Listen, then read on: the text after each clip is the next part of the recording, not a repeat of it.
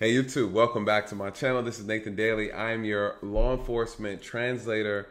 You guys, I'm here to provide insight on all these difficult topics plaguing our nation. And I'm giving you insight from the perspective of a law enforcement. You guys, 13-year veteran here. I have a lot to say. What are we talking about today?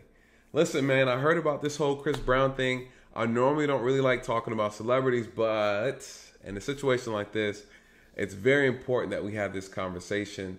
You know, Chris Brown was accused of sexual assault, right? The allegations, and we know how powerful an allegation is, especially coming from a woman involving a man as a suspect, as an offender, you guys. Very, very powerful words. A woman's tongue can be sharp, you guys. It's a powerful weapon.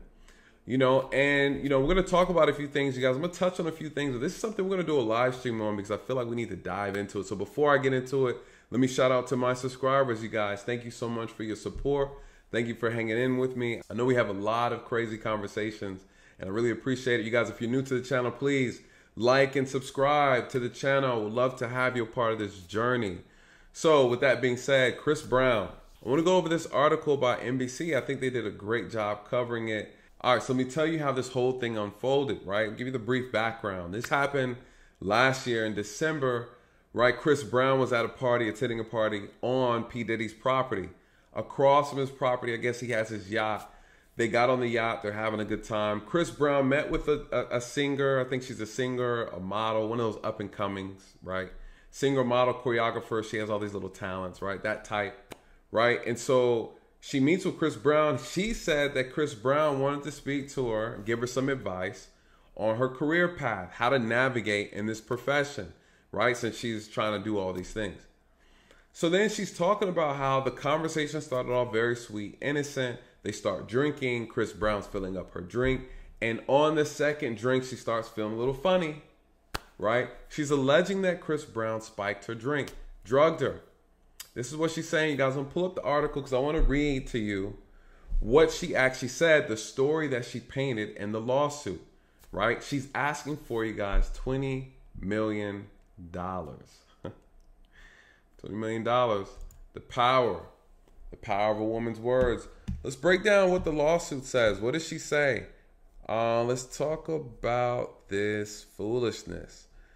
She's going by Jane Doe, you guys. So in the document, you'll see Jane Doe. What does she say? She felt disoriented, physically unstable. She started to fall in and out of sleep. Now, this is what she's saying in the lawsuit.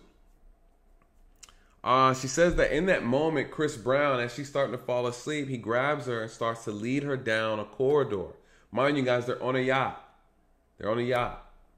She says they get into the bedroom. He closes the door and then prevents her from leaving when she tries to leave. You guys, that's false imprisonment, right? Right off the bat, that's false imprisonment.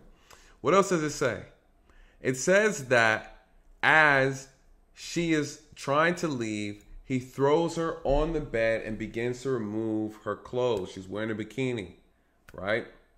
He begins to derobe her. What does she do now? She's saying that as she's still kind of going in and out of sleep, she mumbles to him and says, "Hey, Chris Brown, can you please stop? Can you please stop?" This is what she's putting into this report, you guys. This is wild. This is wild. The lawsuit then alleges Chris Brown jumped on top of her and then proceeded to sexually assault her, you guys. This is what she's alleging. Then she states after he was finished, he got up and said, "Hey, you can call me about this career stuff in the music industry." That's what she said. You know, she put this entire story together, you guys, but there's a problem with this story because just a few days later, what happened? She's contacting him again. She's begging for more sex. She's saying, "Hey, listen, Chris Brown, this is the best sex I've ever had. I need more. Please give me more." This is what she's saying. You guys, she starts literally harassing him. He has messages. She leaves him voice messages over and over again, repeatedly, asking for another continuance to meet up again. "Hey, can we get together again? I miss you." You know, she's doing all this begging, groveling. What happens, you guys? What's the real issue here? Chris Brown played her. He ghosted her. He never responded. He took the box and he bounced, right? He's doing what thoughts do. Listen, when two thoughts come together, they activate their thought energy. What did he do? Right? He's being Chris Brown. Right? Chris Breezy. He's in, he's out. He's in like the wind, he's gone, you guys. He's a professional thought. That's a thought slayer. That's what he is. But what happened? Chris Brown hits back. He's like, hold on. We're not having this. We're not having this. Mind you, this allegation is severe, you guys. You sit here and you make an allegation of sexual assault on a man. That's a really big deal, especially a man of status, a man of means. It impacts everybody the same across the board, whether you have money or not. But the reality is he's at risk, his career, his reputation, behind this allegation. She's suing him for $20 million. And on top of that, what is she alleging the crime? The crime that she's alleging that took place, she is suing him for sexual battery, rape, right? Sexual assault, false imprisonment, emotional distress, and lastly, violation of the gender violence statute, whatever that is. She's seeking $20 million. You know, what did he say? What's his pushback? Chris Brown collects all of the text messages, you guys. She said, hey, missing you. We were honestly the best blank I've had. I just won it again. You guys, this is days after her alleged being sexually assaulted, right? She's sending him text messages. You know, they got the voice message here. You could play it. I'm not going to play it because I don't know how YouTube be acting funny. You guys, what's the problem with this? What's the problem with this? You know, fellas, I tell the young men all the time when I'm talking to them, mentoring them about sexual discipline and how important that is as a man to have. You know, one of these things that I see often in these situations, you guys, investigating sexual assaults, I'll tell you a commonality that I really recognize, often, is that you are at greater risk as a man to be accused of sexual assault on these one-night stands than you are in any other situation. Granted, we know it's illegal to sexually assault a woman. We know that a woman intoxicated cannot give consent. So what is this problem about, you guys? Men, you have to be careful. You have to be mindful. When you come out here on the prowl and you are hunting for sex, this is a potential problem you're going to run into. This is Pandora's box that you open up out here running up and down the streets trying to be a thought slayer.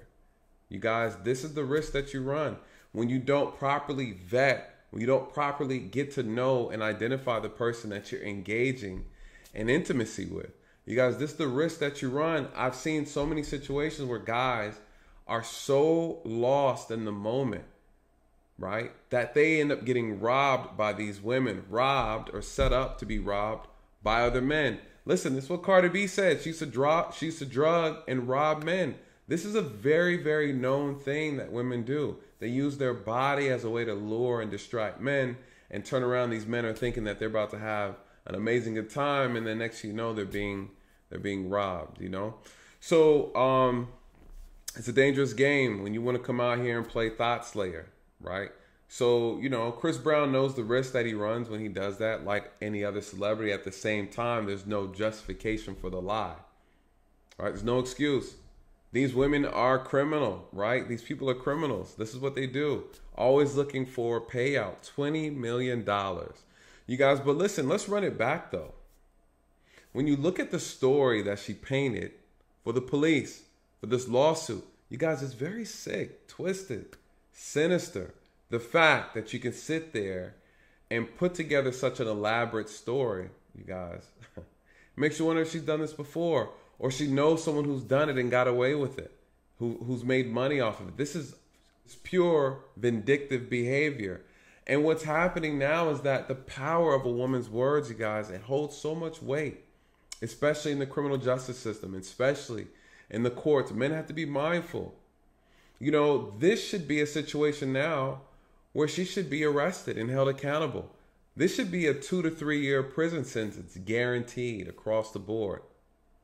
For women who make false accusations like this, who lie on people, on men, you guys, I believe this is something that should be arrestable, you know, in order to discourage people from doing this.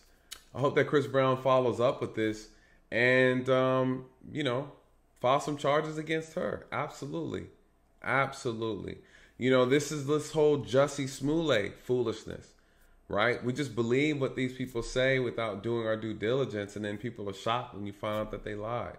You know, this situation on this grand scale, she should be held accountable, period, you guys. And listen, I'm not going to make this too long. I just wanted to touch on this. I just saw the article, it blew me away. I'm glad that he had the evidence to back his story, to really protect him. This kind of reminds me of, you know, Drake when he's putting the hot sauce in the condom, or, you know, the baby with his situation, the domestic issue, where he recorded the entire scene because he didn't want anyone making any false allegations that he struck somebody and things of that nature. Listen, this is shame, you know, but men understand this. You have to be careful. You have to do these things, you know, especially, you know, again, as celebrities, you are held at a higher standard, because the moment someone makes these allegations, you know, it could be problematic. You know, you can lose endorsements, you can lose funding, you can be arrested, you can be civil sued. Listen, what if he didn't have this evidence, you guys? What would have happened? He'd have been out $20 million. He would have had to settle, right? He probably would have had to settle out of court because he probably would not have any evidence to back. Now, the question is, did this woman have evidence to back? Is the word enough evidence to, you know, for this lawsuit? I don't know. I've seen people arrested with less, you guys, you know. So listen, to the fellas, you know, be mindful. If you want to come out here and play Thot Slayer, you better be mindful of the games and the consequences. It's not worth it. You know, a lot of these false allegations, cases that I've seen, again, have come from guys who've lacked discipline, and they come out here and they got themselves in some trouble. They dived into something that they couldn't swim out of, right? So anyways, you guys, that's it for this video. Let me know your thoughts. If you're new to the channel, please like, share, and subscribe. Join this channel. And with that, you guys, good night and God bless.